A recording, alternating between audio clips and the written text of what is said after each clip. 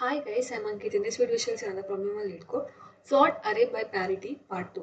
So the previous video we had seen the same sort array by parity part 1 where we have to sort the array like the beginning of the array it should contain even integers followed by the odd integers. But here in this given question what they have told is half of the integers in the array are even, another half is odd. And our task is sort the array so that whenever you have array of I is odd, then I is odd and array of I is even when I is even. That means in the given example, if you check 4, 2, 5, 7, so let's write the index 0, 1, 2, and 3. Is 0 even or odd? It's even. So the element at this position, 0th position, should be even. Is 1 is even or odd? It is odd. So the element at this position should be odd, not even. 2 is even. This is not correct. Then if you move to 2, it is an even, right? So the element in this position should be even, but then we have odd. So even this is also not correct. Next you go to the third position means, yes, the element in this position should be odd because 3 is odd, I is odd. So yes, 7 is odd. So this is at the correct position. So this is what we need to handle. We have to place even integers in the even position, odd integers in the odd position. And one more condition what they have told is, it contains exactly even and odd number equal number of even and odd integers. That means half of the array will be even, other half will be odd. So that if we have the index, if the length is 4, we will have 4 index 0, 1, 2, 3. In that 2 will be even, other 2 will be odd. So 2 even integers we have in the array, 2 odd integers we have in the array. That is what they mean from this. So what is the approach to solve the problem? So one thing is brute force, like you keep traversing the array, check whether it is even or odd, and then even you add it to the even array or you'll add it to the odd array. Then again you traverse in the resultant array. At the even position you keep on adding the even integer, at the odd position keep on adding the odd integer. That is a normal brute force approach. But the other approach what we can use is two pointer approach here. And one more thing, in the resultant they have told only condition is at the even position even integers, odd position odd integers. They have not told us to maintain the relative order whatever they are in the original array. Now they have not asked for such any um, question. So you could say this also can be answered because if you see 4 and 2 they are even, 4 2 4 even, 2 4 even. All the their positions are different, but positions means the ordering is different, but they're at the even position. That is correct. 7 5 should be at the odd position, though you could say 5 is 7, here 7 5. The relative order must be different. It's okay, but it should be in the correct position. That means odd integer should be in the odd position, even integer should be in the even position. That is the only task which we need to handle. So what we'll do is two-pointer approach as we had performed in the previous problem also. There we had a pointer in the beginning and end of the array. I'll add the link of that video in the description box. Please to check it out. So you'll get to know. So in that part one, what we had to did is we kept a pointer in the beginning and one in the end because, as we said, beginning of the array should be even integers and end of the array should be odd integers. That's the reason. But here what they tell is, at the even position, even integer should be there, odd position, odd integer should be there. So we'll have a two pointers. So as you know, beginning 0th position is a even position. So we'll have a pointer for even.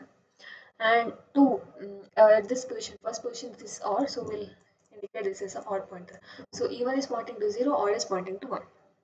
Okay, now start iterating. Now check now. First we have to check for the even number. So is this the element at this position 0 is even or odd? It's even. Yes, it is even. So we can increment the even. Where you to what position you increment the even?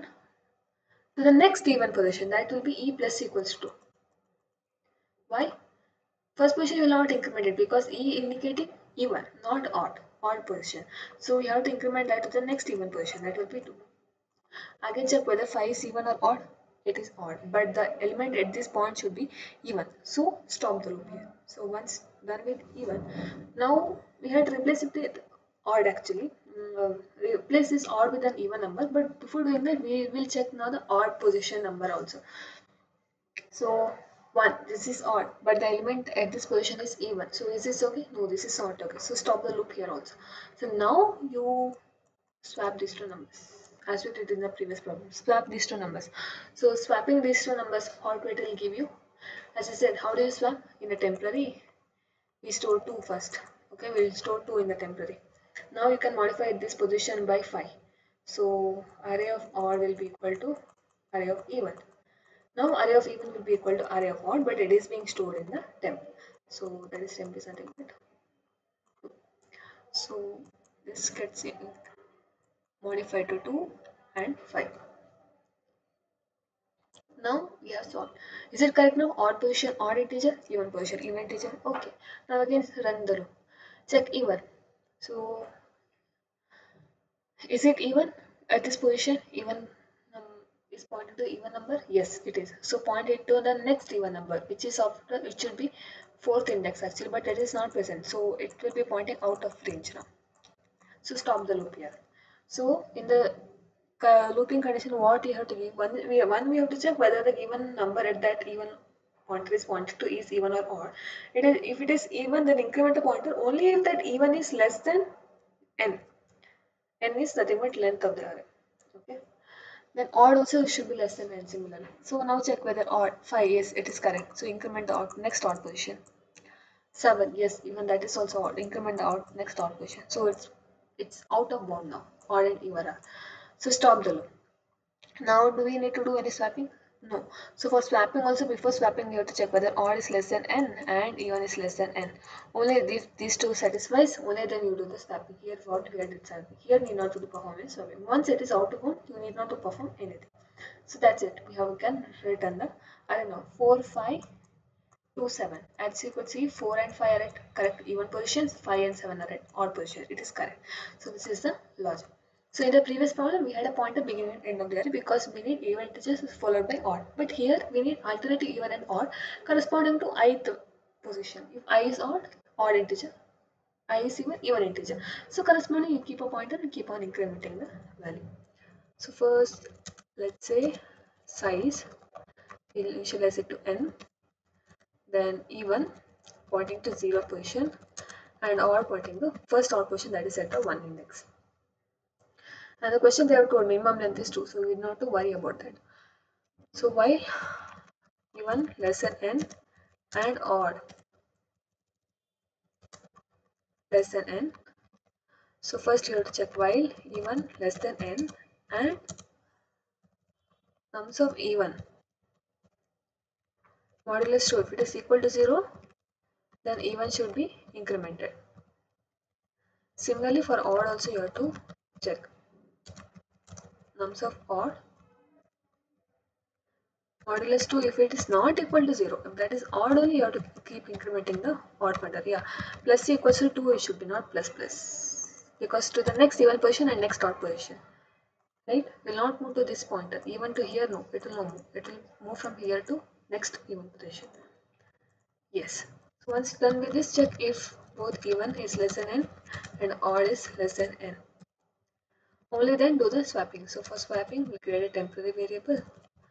We'll store nums of even in that. Now we can modify nums of even to nums of odd. Since nums of odd is stored in nums of even, now let's modify nums of odd to nums of even, which is being stored in temp. So that's it. Return the array nums.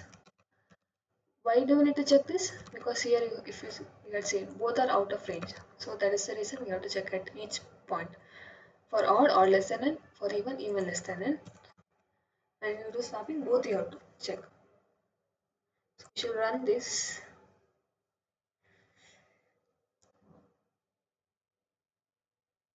Yeah. And for Java also the same logic, nothing change in this. Same logic, only length we do. So we shall submit this also. Yes, successfully submitted. If you understood the concept, please do like the video and subscribe to the channel. We'll come up with another video in the next session. Until then, keep learning. Thank you.